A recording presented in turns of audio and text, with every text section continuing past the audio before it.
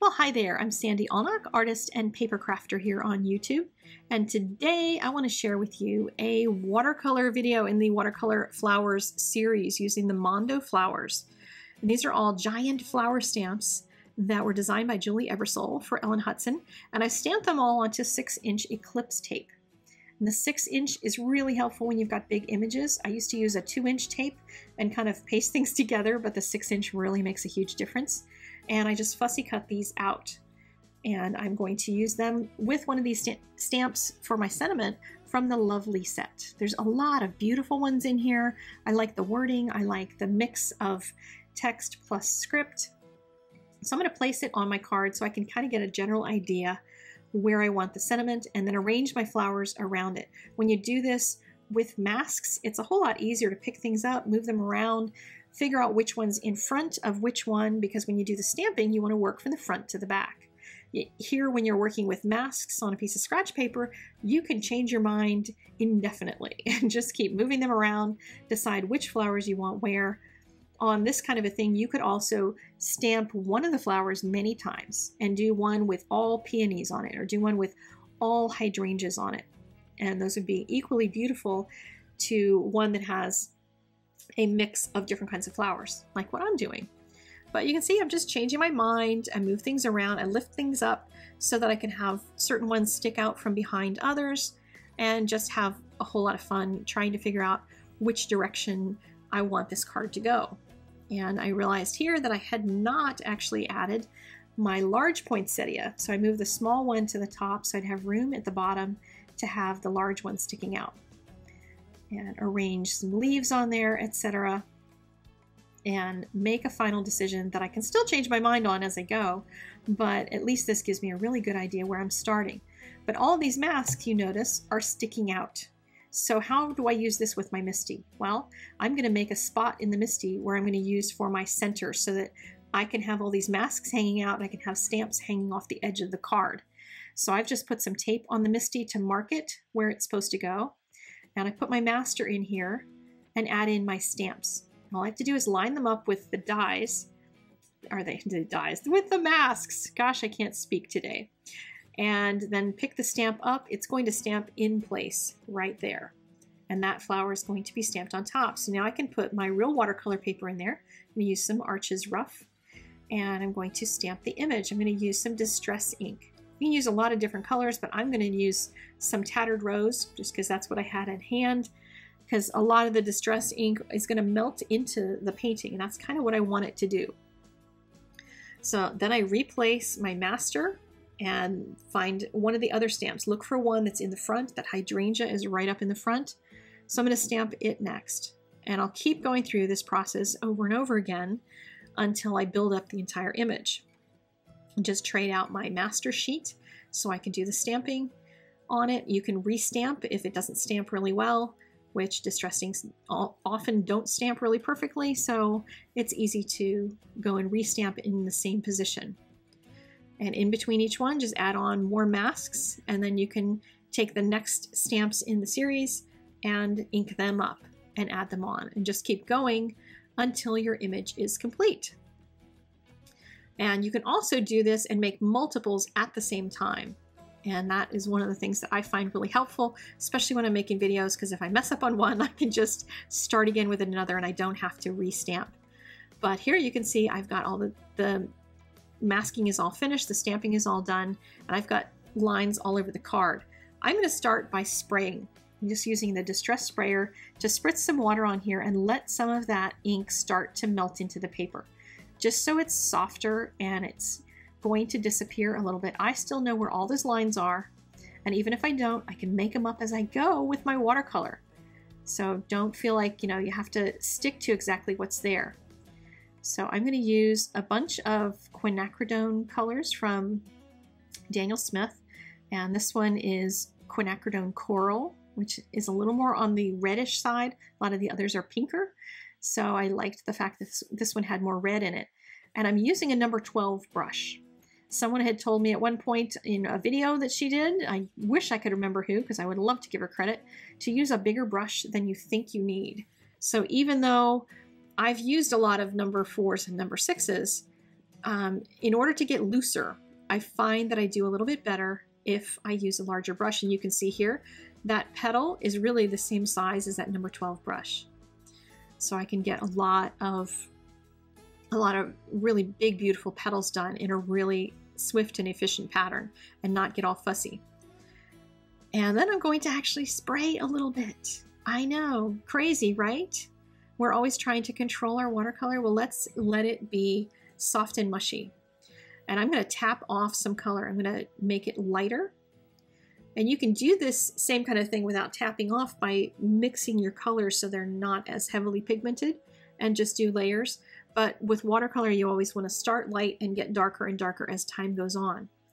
Now, since this is damp, I have not dried it or anything, I can actually add in a little bit more red at this point and add slight details, and I'm letting them be washy details. I'm doing wet into wet so that I don't end up getting all tight and regimented with it. I want it to be soft and loose.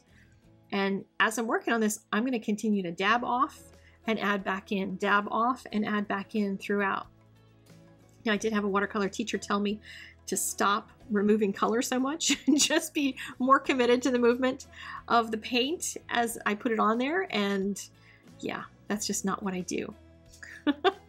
So I'm speeding this camera up a little bit, speeding the film up so that we're not here for the entire time of doing this card. It actually took me probably about an hour and a half to paint this whole one because I did have a lot of time also letting it dry in between.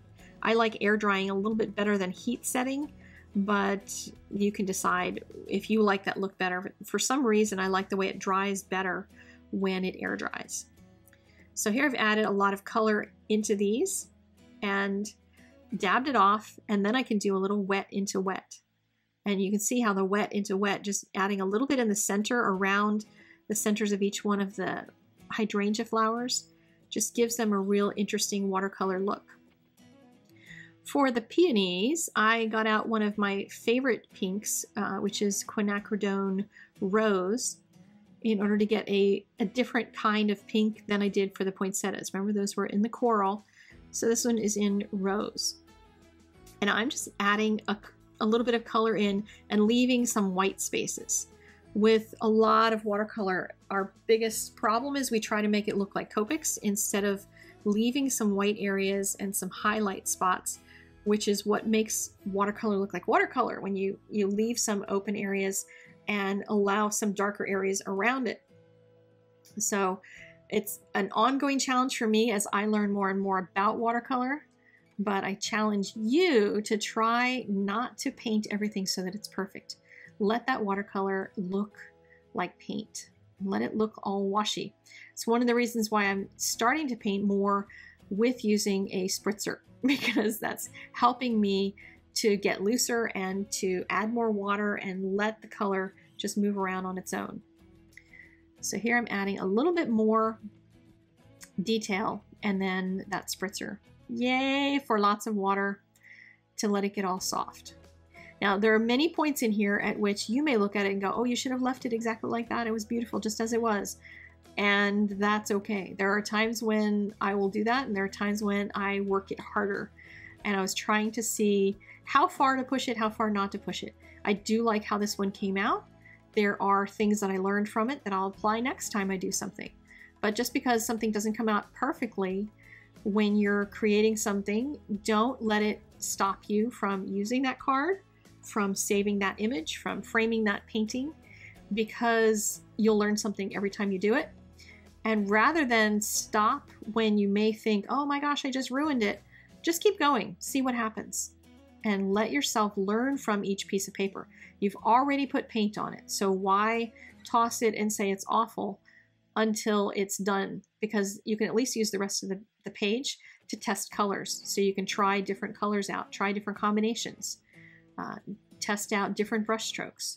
There's a lot of things that you can use that paper that you thought you had ruined and do it in a different way to get some education out of it, because that's always important, to keep on learning. So I'm using a little bit of green around the card, just popping in a few details, and Sap Green is one of my favorite greens for all kinds of greenery things. It's a very soft soft kind of green, but it can also be really intense if you put a lot of color, a lot of pigment into it. But it's not a really bright green, and I tend to like those duller colors. They're a little more realistic. So here I'm working on adding another layer now into my hydrangeas. And you can see I'm using the work that was underneath of it and allowing that to guide me into, okay, how much more do I need to put in here? Do I want to add more strong color? Do I want to let some of that from underneath show through? And where am I going to allow those white highlights? Where am I going to allow those hard edges to kind of make the watercolor sing? Not sure how to describe that any better than that. There's just some things that make me feel a little happier when I allow the watercolor to do what it wants rather than trying to force it to do what I want. So here I am again painting a little wet into wet, and that's going to make the watercolor a little bit softer. Checking where my sentiment is, because I didn't want my petals to go too far. I wasn't sure if I was going to do that, the sentiment in white or in black, and didn't want to make that decision based on putting too much color in there if I changed my mind and wanted a different type of ink to use for the sentiment. Another layer over my pinks, just to give me a little more detail in those peonies. And that spritz just loosens it up and softens it up. And I know that that is stressful to many people. I've tried getting folks to spray something on something they've watercolored in classes, and I see the meltdown look on everybody's faces. So please know, I do understand how hard it is. It's taken me a lot of practice to get comfortable with potentially ruining it, because it's possible when you take that spritzer to your paint that you're gonna go too far, and that's okay. It's just how things happen sometimes, and you just gotta be okay with it. That's the only way to learn and grow. But I'm really liking how those peonies are starting to settle in. Those are really particularly beautiful. There's a couple of those hydrangea flowers that are just making me smile.